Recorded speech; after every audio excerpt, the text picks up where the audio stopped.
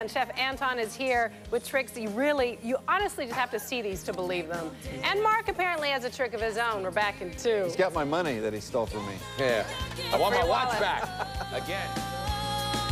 Some pages turned, some bridges burned, but there were lessons I learned. So the question is, how much are you willing to bet on your skill with the pool cue? A safe bet is a free drink at the bar. It's not going to cost you too much, but I wouldn't even do that with this man. I wouldn't recommend it. Two-time U.S. trick shot champ Chef Anton is here with pool tricks on how to win and never buy another drink. Again, your chef means what? Chef is an acronym for con men hustle everyone forever. A great swindle that I've done for many years is actually would bet you that I could shoot an entire game of pool using nothing more than a little piece of thread from my shirt. Okay. Would you be willing to bet against me? No, not after the... You would. You would. You bid for anything. No wonder your name's Mark. You can't. You shouldn't take that bet, though, because, see, as I said, is that I am a con man, I am a swindler, and if you bet against me, you're very likely to get had.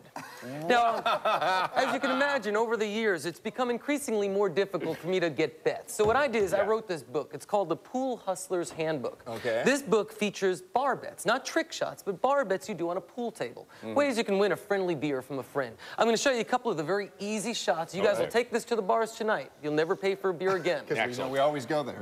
This first shot, this is a classic. You actually set the pool table up just like this. Okay. And you tell some guy that you can make the 3-ball there in the side pocket. Yeah. The rules are you have to shoot this like a normal shot, and you cannot lift the triangle out of the way. Okay. It seems impossible. Yeah. But the easy solution is that you rotate the triangle so that the apex is pointed towards the side. Oh, I didn't say I couldn't lift it. I did say I could touch it, though. And you just shoot just like this. The ball goes right into the side. You win yourself a beer. That's a good trick. Now, here's what's going to happen is a guy is going to say to you... You're going to get a bloody nose is what's going to happen. The guy's going to say, well, that was easy. You know, like a 4-year-old could do that. My daughter, Sammy J, would be able to do that one. Yeah. But it's not quite that easy. I say, I'll bet you a second beer you can't do it here into the corner. Okay. Well, the guy's going to try to win his beer back now, not knowing that corners are cut differently than sides. Really? When this poor sucker goes to shoot the ball into the corner, you see it gets stuck. It can't go into the corner. You got two now you won 2 beers off of the guy, right? Now, this stuck. brings us to the third time. If a guy is willing to bet you 3 times in a row on any given bet, he's a dope. Yeah, you're morally obligated to take every bit of money that the guy has in his wallet. This last one I learned out in West Virginia. I was at Marshall University. I was hustling this guy named Anton. I'll never forget him for the rest of my life.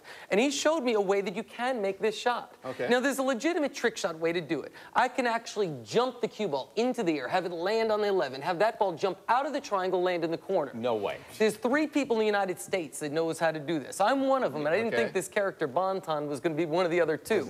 So I took the bet from him, right? Sure. Here's what he showed me, and this is worth the price you guys pay for having to listen to a Sam Rubin monologue every morning.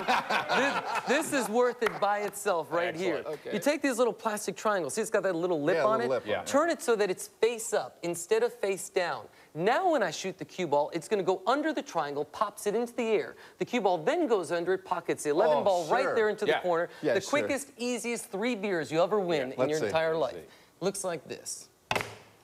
Whoa! Isn't that great? Now, if I did that, would I be able to do that? Anyone could do that. The shots out of this book, you just learn a handful of them. Now,